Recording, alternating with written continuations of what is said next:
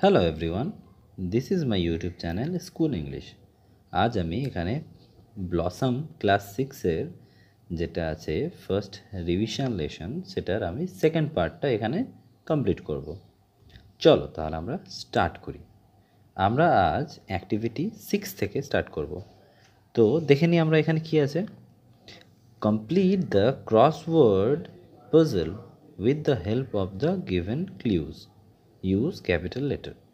এখানে আমাদেরকে কিছু ক্লিউ দেওয়া আছে আর ক্রসওয়ার্ড দেওয়া আছে, সেগুলো আমাদেরকে করতে হবে, আর সেগুলো ক্যাপিটাল লেটার দিয়ে করতে হবে। তো এখানে আমরা দেখতে পাচ্ছি অ্যাক্রস দেওয়া আছে। অ্যাক্রসটা হচ্ছে মানে হচ্ছে লেফট থেকে রাইট যাবে, ঠিক আছে। অ্যাক্রস মানে হচ্ছে লেফট থেকে রাইট যাবে, আর ডাউন মানে হচ্ছে উপর থেকে নিচে হবে, ঠিক আছে। চলো তাহলে দেখে নিই। 2 নম্বর, আগে 2 নম্বর আছে অ্যাক্রস, ঠিক আছে। অ্যাক্রসে বলছে traditional dance form of West Bengal. West বেঙ্গলের ডান্স ফর্ম এটা একটা।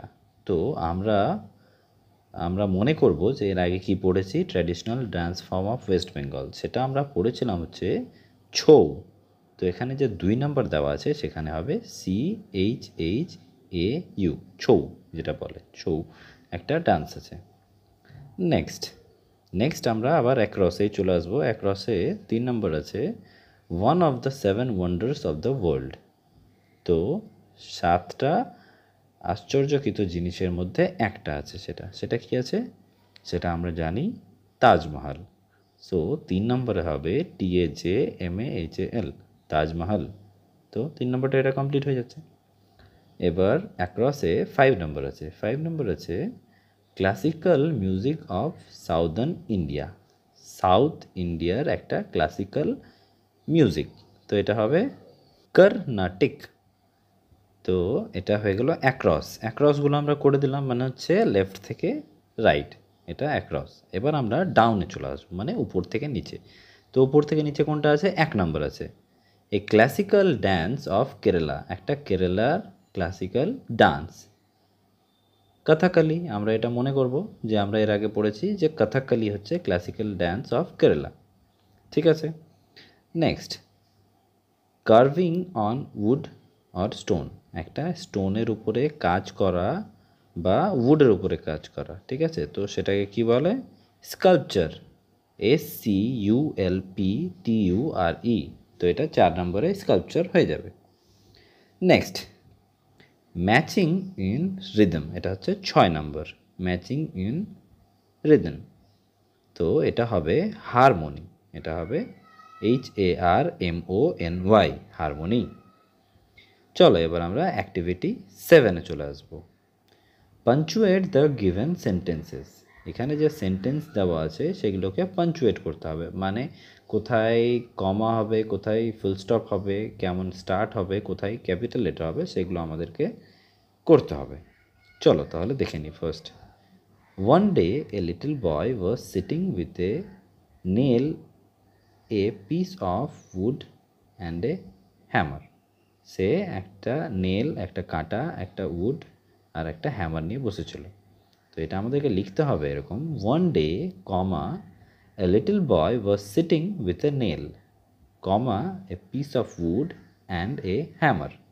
তো হ্যামারের পরে তারপরে ফুল স্টপ হবে। তো এটা হচ্ছে পাঞ্চুয়েশন, মানে কোথায় কি হবে সেটা আমাদেরকে লিখতে হবে। Next, what are you doing my Son.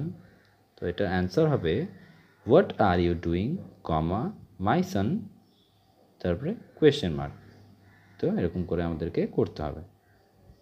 O my toy is broken. তো এটা অ্যান্সার হবে ও, এক্সক্লেমেশন মার্ক দিতে হবে, মাই টয় ইজ ব্রোকেন, তারপরে ফুল স্টপ। এবার আমরা চলে আসবো ডিতে। Don't cry my child said the stranger. এটার অ্যান্সার হবে inverted comma open, don't cry my child, comma, inverted কমাস closed, said the stranger. এটা হবে এরকম করে। তো আমরা এরকম করে পাঞ্চুয়েশনগুলো শিখে নেবো যে কী করে করতে হয়। তো চলো এবার আমরা অ্যাক্টিভিটি 8-এ চলে আসবো। Identify the common and proper nouns given below and place them in the correct column. এখানে আমরা একটা চার্ট দেখতে পাবো, সেখানে কি আছে যে কমন নাউন্স আলাদা করে দেওয়া আছে আর প্রপার নাউন্স আলাদা করে দেওয়া আছে।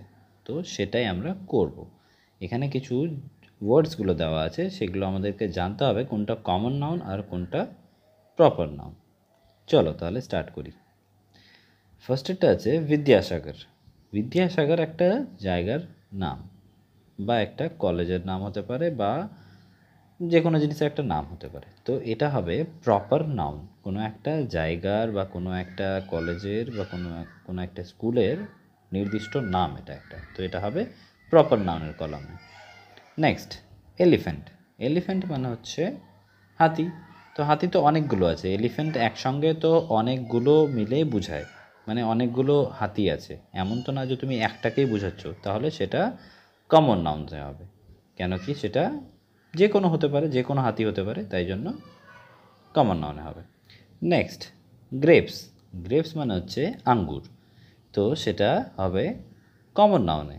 কেন, গ্রেপস তো তুমি নির্দিষ্ট করে বলতে পারছো না, তাই জন্য এটা মানে কমন নাউনে হবে। মানে তুমি একটা গ্রেপসকে তুমি আলাদা থেকে ডিফারেন্সিয়েট করা যেতে পারে না, তাই জন্য সেটা কমন নাউনে হবে। ঠিক আছে। নেক্সট দামোদর। দামোদর একটা রিভার নাম, ঠিক আছে, রিভারের নাম। তো সেটা আমাদেরকে প্রপার নাউনে করতে হবে, কেন কি সে একটা নির্দিষ্ট নাম নিয়ে আছে, তো সেটা প্রপার নাউন। নেক্সট দার্জিলিং। এটা একটা জায়গার নাম যেটা আমরা ঘুরতে যাই, অনেকেই আমরা সব ঘুরতে গেছি হয়তো। তো এটা একটা জায়গার নাম, এটা হচ্ছে প্রপার নাউন্সে হবে। ঠিক আছে। Next street. স্ট্রিট মানে হচ্ছে রাস্তা, তো এটা যে কোনো রাস্তা হতে পারে, তাই জন্য এটা কমন নাউনে হবে। এটা কমপ্লিট। চলো নেক্সট এবার আমরা অ্যাক্টিভিটি 9-এ চলে আসবো। Underline the personal pronouns and circle the possessive pronounce used in the passage.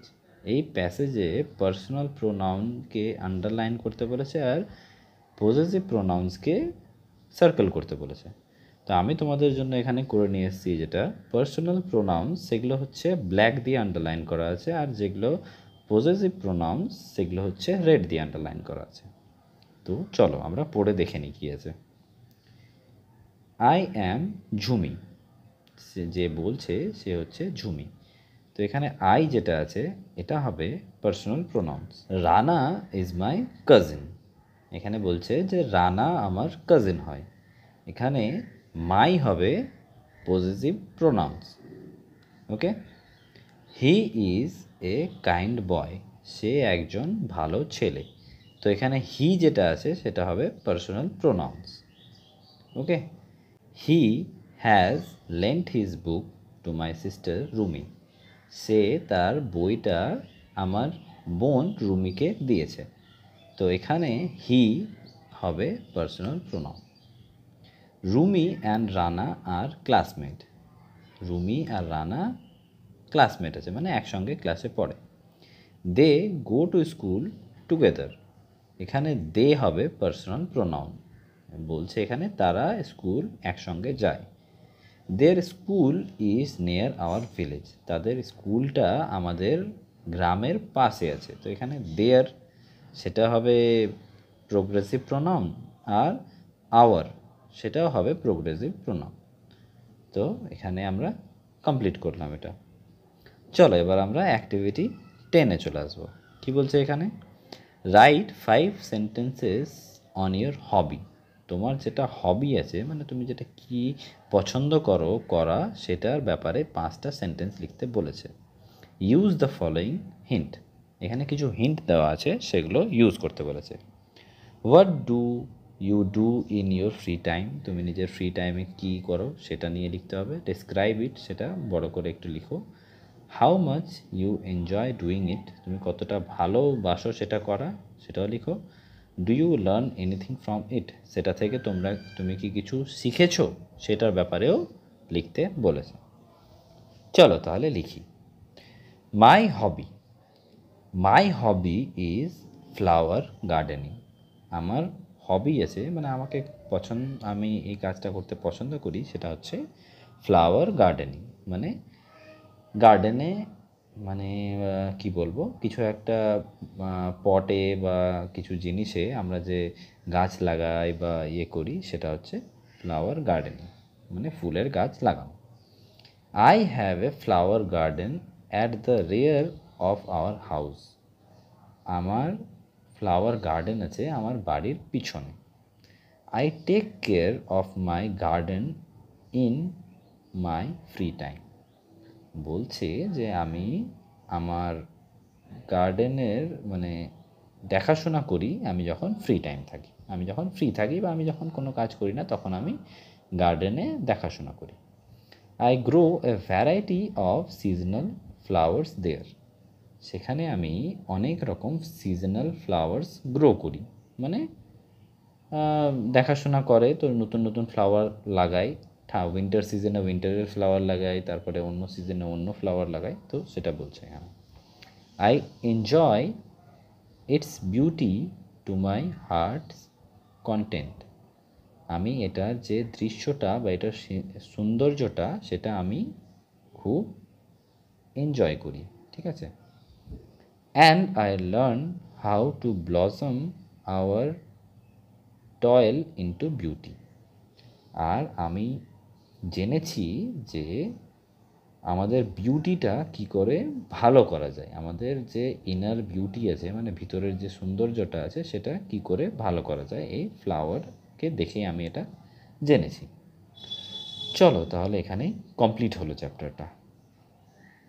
ভালো লাগলে অবশ্যই লাইক করবে, শেয়ার করবে, আর আমার চ্যানেল নিউ থাকলে সাবস্ক্রাইব করে বেল বাটনটা দিয়ে দিও, যেন আমার নোটিফিকেশনটা টাইম মতো তোমরা পেয়ে যাও। এরই সঙ্গে আমি এখানে আমার সমাপ্ত করছি আজকের ক্লাস। আবার দেখা হবে কাল। Thank you.